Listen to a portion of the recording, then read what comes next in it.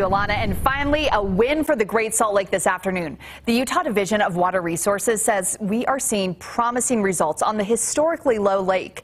Meteorologist Nate Larson is out at the lake to tell us how much it's all changed.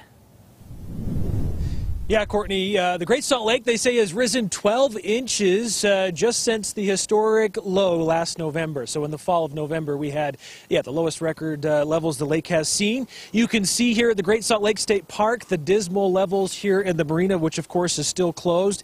Hey, but a foot of new water in the lake this early in the season is a win, where that's all the lake rose the previous 2 years. So the Great Salt Lake water level will typically rise and fall by about 2 feet each year, with runoff and inflow replacing what evaporates in the summer.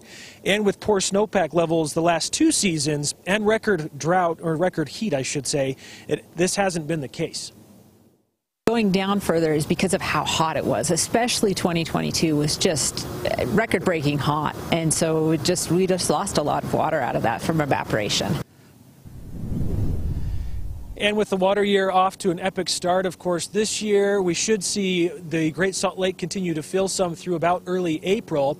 Now, the Utah Division of Water Resources tells me that in a great snowpack year, maybe similar to what we're seeing so far this year, the lake level can rise by as much as 3 or even 4 feet. Live from the Great Salt Lake, I'm meteorologist Nate Larson. Back to you guys.